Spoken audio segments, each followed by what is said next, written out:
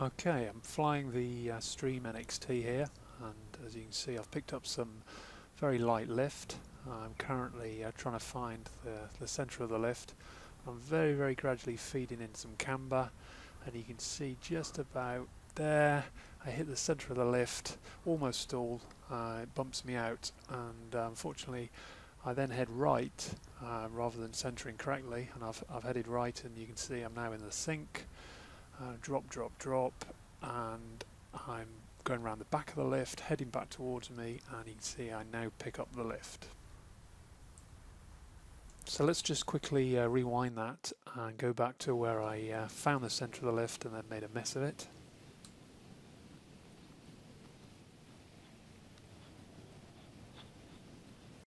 So you can see on the screen where I roughly think the centre of the lift is. I probably fed in too much camber and slowed it up too much. When I hit the centre of the lift I almost stalled, and obviously there you can see I headed off to the right and hit the sink.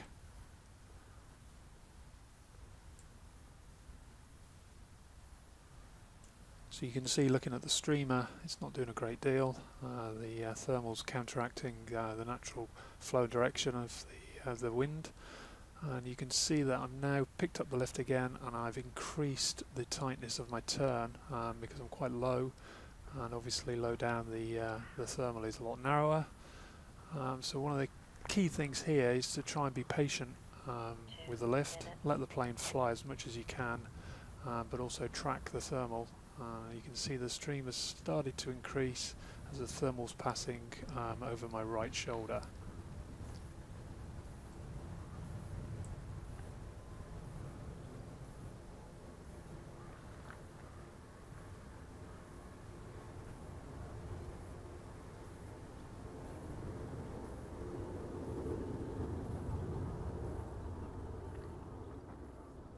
So you can see I've started to climb gradually, and obviously I've got a bit of altitude to spare, so curiosity gets the better of me, and I basically just do a little bit of scouting around just to see whether the lift's any better further back, and predictably it's not, so I basically head back downwind and pick up the lift I was in and carry on winding my way very slowly back up.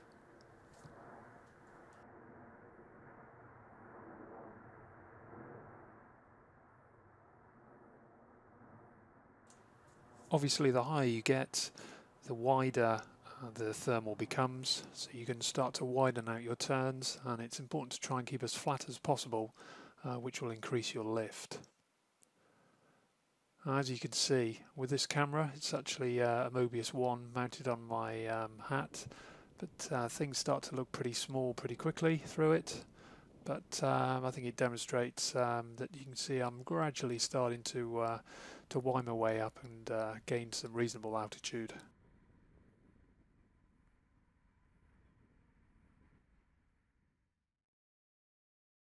You can see here from the telemetry logs that I reached just over 100 meters before I was too far downwind and turned back and to land.